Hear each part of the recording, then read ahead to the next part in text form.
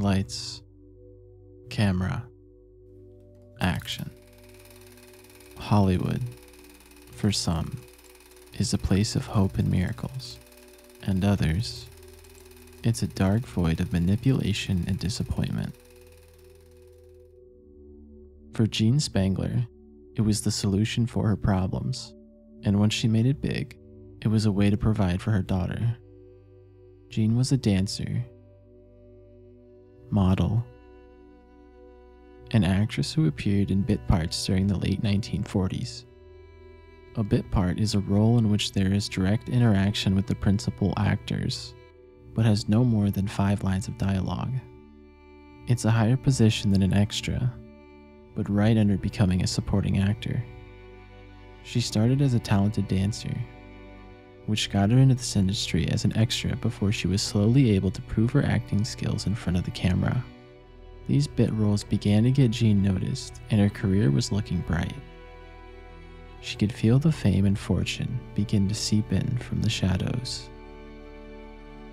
When the cameras were off, Jean Spangler was working through some personal issues involving her ex-husband, Dexter Benner, a plastics manufacturer.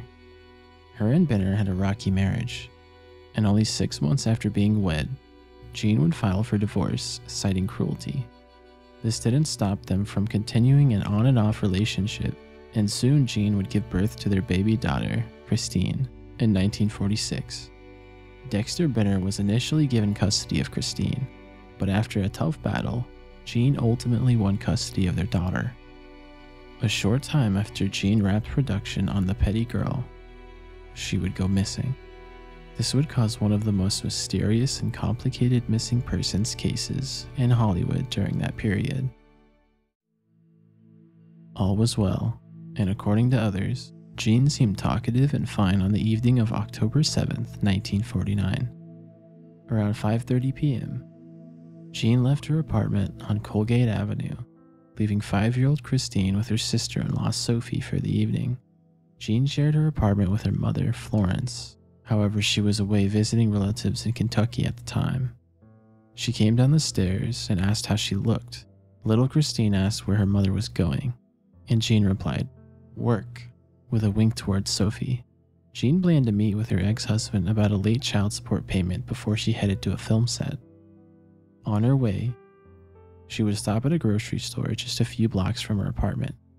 The clerk in the store is the last known person to ever see Miss Spangler alive. Although some say Jean wasn't supposed to be working that night, she would call Sophie later that night saying she would be working late. The next morning, Sophie would file a missing persons report. When authorities questioned Dexter Benner, he claimed he hadn't spoken to Jean in weeks. His new wife corroborated his story. Only 2 days after her disappearance, Jean's tattered purse would turn up in Griffith Park, near Ferndale. Inside was a letter addressed to a man named Kirk, which mentioned seeing a doctor. Jean wrote, "Can't wait any longer. Going to see Dr. Scott. It will work best this way while Mother is away." Some believe the note wasn't completed because she hadn't signed it. Many had initially suspected this Kirk was none other than Kirk Douglas, who was also in the film Young Man with a Horn, where Jean played a hula dancer. However, investigators learned that Mr. Douglas was in Palm Springs around the time of Jean's disappearance, and he was no longer a suspect.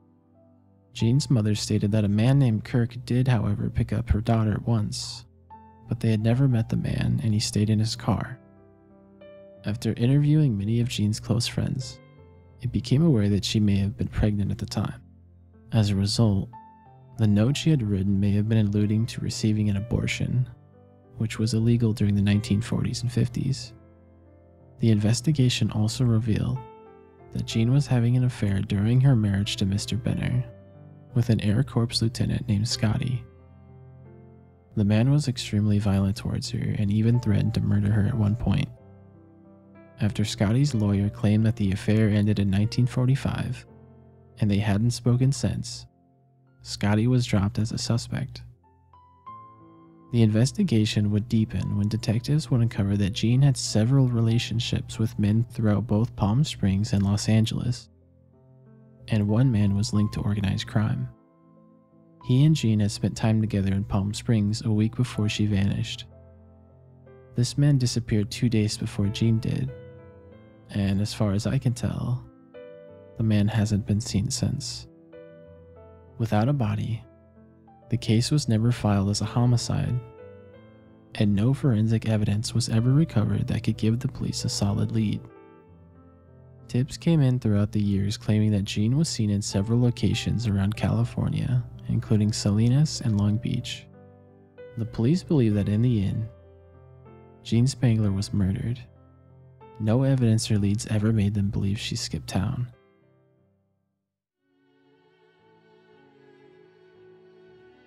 Once finding out he was wanted for questioning in the disappearance of Jean, Kirk Douglas contacted the police and stated he had never met Jean before.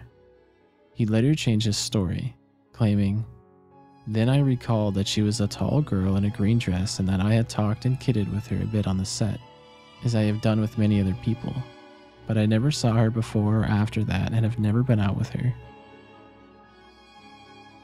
No one involved with Jean recognized Dr. Scott's name, which was on the note found inside Jean's purse. Later, during a press conference, Detective Lieutenant Harry Didion confirmed the existence of a physician named Scott, stating he was known to Miss Spangler and her group of nightclubbing friends. Police interviewed every doctor named Scott, but found no one with a patient or knowledge of anyone named Spangler. Mickey Cohen and his criminal empire reigned over Los Angeles during the 1940s. One theory suggests that Jean had a connection with the mob, seeing as two of Cohen's henchmen, Little Davy Ogle and Frank Nicoli, had disappeared around the same time as Jean did. The first suspect for the police was obviously the bitter ex-husband of Jean Spangler. Dexter Benner had the most to gain from Jean's disappearance. He would get his young daughter back and regain full custody, which he made very evident that he wanted. Jean bore a striking resemblance to the Black Dahlia victim, Elizabeth Short, and both shared a love for the film industry. District Attorney documents and logs indicate authorities were attempting to connect the Elizabeth Short killing to Spangler's disappearance, as well as the murders of Jean French in 1947 and Gladys Kern in 1948. Former LAPD homicide detective Stephen Hodel believes his father, Dr. George Hodel, was in fact the Black Dahlia killer, and Jean just happened to be one of his father's victims. It's a fascinating case he goes into detail within his 2003 book, Black Dahlia Avenger. In the 1940s, Dr. Hodel had several run-ins with police, as well as being a suspect in the murder of his secretary. The police bugged his home in the 1950s, and although recordings of wrongdoings were collected, nothing pointed to him being the killer. He was performing abortions for the rich and famous, and a lot of the police officers if their girls got in trouble, Hodel says. Steve Hodel believes the mysterious Dr. Scott referenced in the note found in Jean's purse was another member of his father's active abortion ring, which was headed by Dr. Audrain and paid hush money to the LAPD. In his book, Hodel also explains that the Kirk from the note could be Dr. Eric Kirk, a physician arrested for performing abortions just days prior to Jean's disappearance. In addition, Jean's purse was found only a quarter of a mile from Dr. Hodel's residence. Steve Hodel would go on to state his older brother mentioned their father dating a gorgeous actress type named Jean around this time. This case just gets more strange the deeper you dive into it. I highly recommend checking out more about not only this case, but the murders of Jean French, Gladys Kern, and Elizabeth Short.